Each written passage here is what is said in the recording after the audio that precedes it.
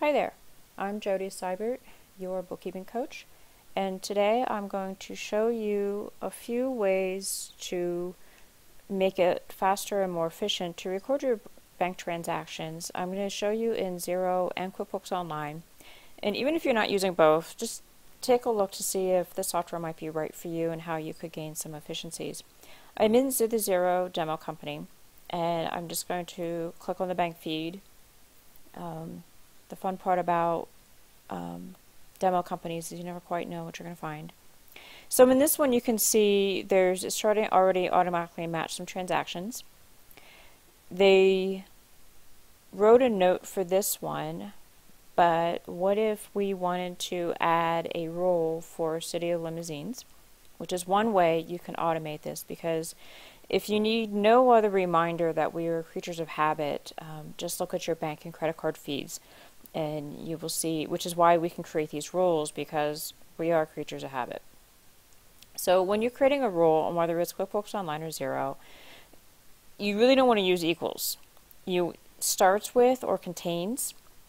Narrow it down. A lot of bank feed items come through and have like City of Limousines and then a space and a bunch of numbers or something, and you want to make sure you take that out and make this the lowest common denominator, and typically I don't include that. I always put in a vendor name, and we have that. Choose what account you want it to go to. You can do an allocation. QuickBooks Online lets you do this too. If, say, you always want to split this between two different accounts for whatever reason, you can use this to do that, and you can allocate based on a percentage or a flat dollar amount or something like that.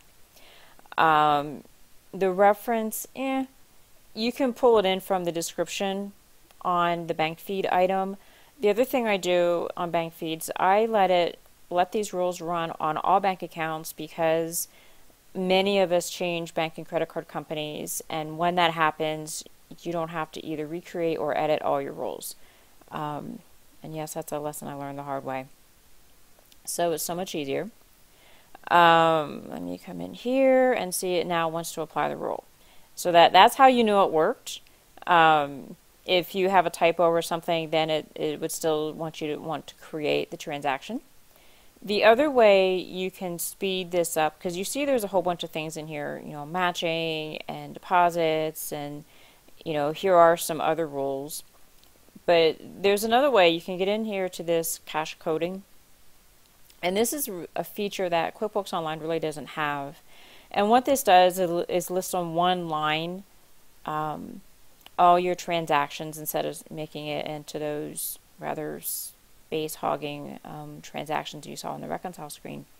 When you fall behind with your coding of these transactions, I've seen people with hundreds, if not over 1,000 transactions to record, and this can be a more efficient way to get caught up. And as always, you pick the method that makes the most sense to you and fits the way you work.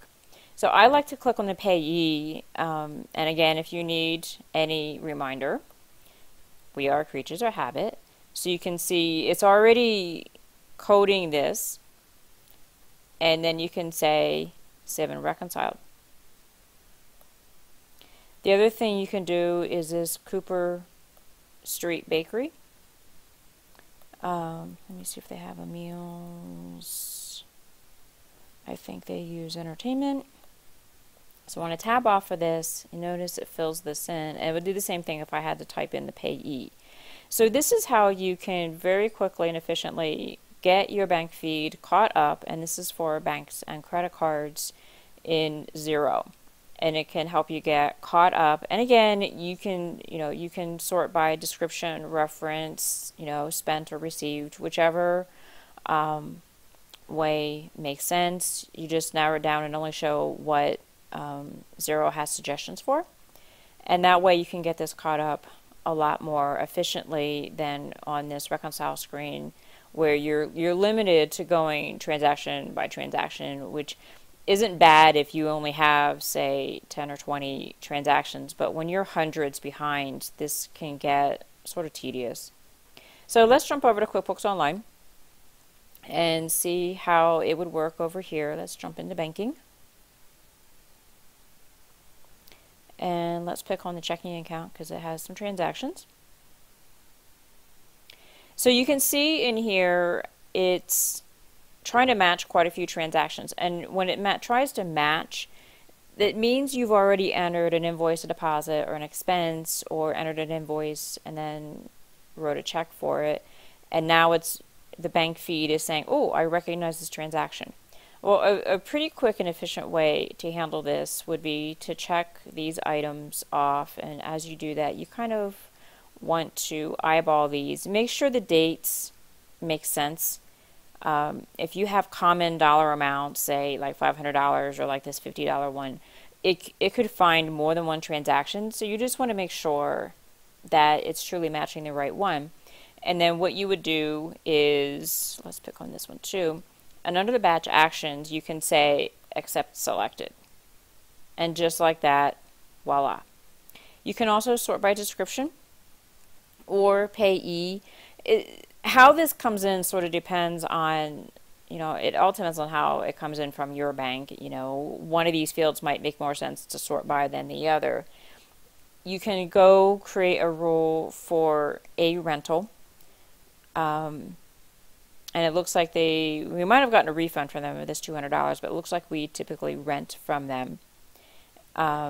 So let's go create a rule. And sort of the one thing I don't like about QuickBooks Online bank rules, you don't just click a transaction and say, oh, I want to create a rule based on this transaction. QuickBooks makes you come up here next to the banking and click on bank rules and click a new rule. And it makes you start from scratch every time. So you have to, I always use the name, the vendor name. Money out, I always run again for all bank accounts because, again, if you change bank accounts, this could get painful. If you have to come and edit them or recreate things. The blank bank text contains or starts with. I wouldn't use exactly. So in QuickBooks, contains is the only thing that you can choose from. You can put multiple criteria by saying, if the amount is over a certain amount, if there's a company that they have expenses of varying amounts, but say they always bill you, say, a monthly maintenance fee of X dollars that you want to a certain account, you can add some more criteria. Let me see if we can find, oh, really? They're not in here? Okay. So, equipment rental sounds good for a rental. This is something that, really, it didn't add that? There we go. Okay. Sometimes QuickBooks Online likes to pretend it's doing that. And here again, you could split. This is where you do your splits again. I don't ever let QuickBooks Online automatically do anything like that, at least until I've been able to test out the rule and make sure it's working as I intended to, and there's not additional criteria that would make me regret the automation. So if we save that, and we go over here to the banking, you now see here's a rule and here's a rule. It didn't apply the rule to this because you either choose an expense, spent or received, and this is probably a refund, so the rule didn't apply.